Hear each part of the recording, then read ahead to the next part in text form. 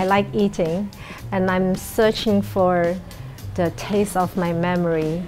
That's why I start step by step to learn how to cook. It's actually the simplest dish. It's the most difficult to make it right.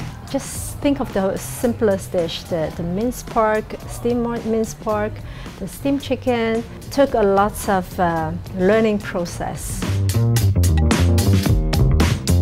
Travel destination, there's so many I like, but I have to say my favorite food is still my hometown food, Shanghainese food. And of course, other countries like Italy, like Japan and Spain, it's also very interesting. My favorite dish is still Shanghainese. It's called a lion's head. It's a minced pork meatball.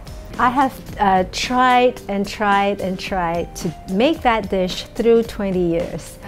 Until now, I think I'm still learning, but quite good at it.